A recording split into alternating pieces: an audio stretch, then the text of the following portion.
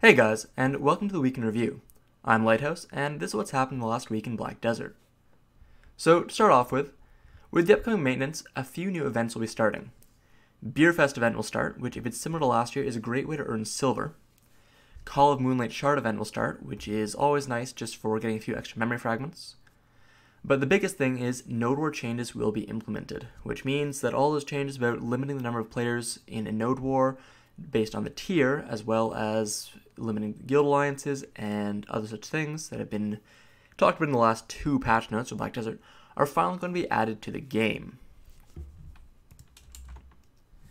Now, following up with that, teleporters and speed hackers are on the rise again. People have been reporting seeing a lot more teleporters, speed hackers, and other unsavory types thanks to the new event involving the rum chests.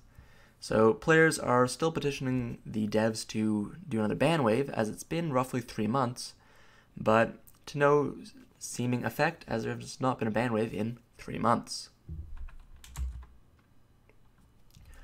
Apart from that, Pearl Abyss has also been making some moves this week. There's been two big sort of updates since we learned that the Russian server would be losing its license last week.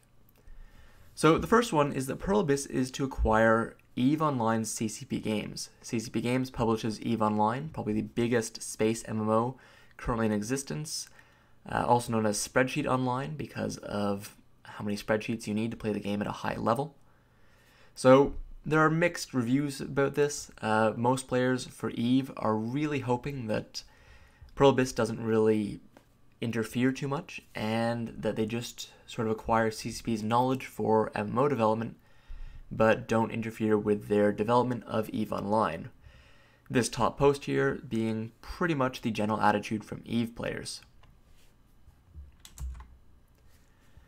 Now, the Russian server, the news that we've received is that they will be self-published by Pearl Abyss. Pearl Abyss is planning to self-publish the Russian server. All accounts and characters will be migrated over, so there's probably going to be quite a few reports about players losing characters or items in this migration, but that's what's going to happen.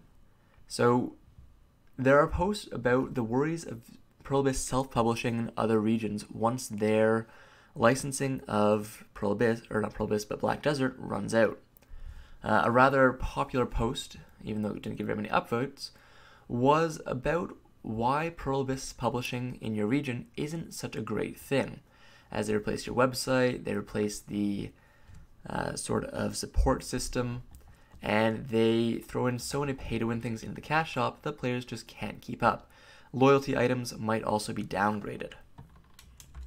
But for now, there's no guarantee that that will happen to Cacao in North America and EU, and it's only been confirmed that they will be publishing BDO in Russia, which brings their total self-published servers to, I believe, 4, with Russia, C, MENA, and Korea.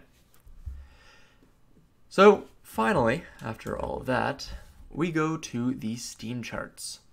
So, looking at it again, it's down a little bit from last week. At this point last week, the peaks were a bit higher, going up to 15 and 17,000, whereas this week the highest peak was only just under 15,000. So, nothing really to worry about. It's still a net gain in the last 30 days, but do remember that July and August had fairly significant losses, and those were the only two of the last 6 months that did not have player losses. June was the only one of the last 6 months that did not have a loss of players for the month. So this month, it's a net gain, but that is because we had a huge loss of players in August. Anyways, guys, that's the Week in Review.